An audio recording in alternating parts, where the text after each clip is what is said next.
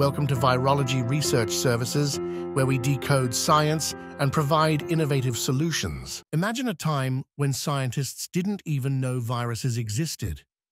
The story of their discovery begins not in a hospital or a medical lab, but in a tobacco field in the Netherlands in the 1880s.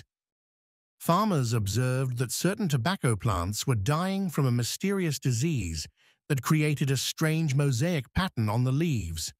Little did they know, they were about to witness the birth of an entirely new field of science. Adolf Meyer, a German chemist with a keen interest in agriculture, began studying this strange tobacco mosaic disease. He noticed something odd. When he took sap from sick plants and rubbed it on healthy ones, they got sick too. But when he looked under his microscope, nothing. No bacteria, no fungus. Nothing he could see was causing this disease.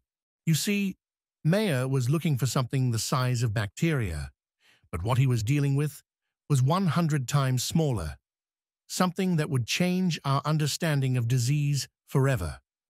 In 1892, a young Russian scientist named Dmitry Ivanovsky made a crucial experiment. He took the infected plant sap and passed it through a filter so fine that bacteria couldn't get through. The filtered liquid should have been harmless, but when he put it on healthy plants, they still got sick. Something smaller than bacteria was causing this disease. A few years later, Dutch scientist Martinus Bijgerink took this discovery further. He called the filtered sap contagious living fluid, providing the first scientific description of what we now know as a virus. It wouldn't be until 1939 that scientists could actually visualize this virus, the Tobacco Mosaic Virus, or TMV, using an electron microscope. For the first time, humans could see what a virus actually looked like, validating Bijgerink's earlier hypothesis about these elusive infectious agents. But TMV's role in science was just beginning. Even more fascinating, scientists discovered they could crystallize TMV like minerals, yet these crystals remained infectious.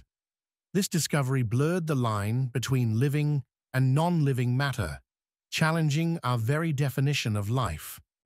In 1955, Heinz Frenkel-Conrat and Robley Williams made another groundbreaking discovery with TMV. They showed that viruses could be taken apart into their basic components, protein and genetic material, and then reassemble themselves into functional viruses. This revealed the elegant simplicity of viral structure and opened new doors in understanding viral infection.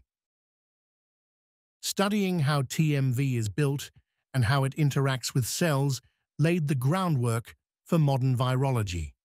So while that mysterious disease in Dutch tobacco fields might have seemed like just a farmer's problem, TMV taught us that sometimes the smallest things can have the biggest impact on science.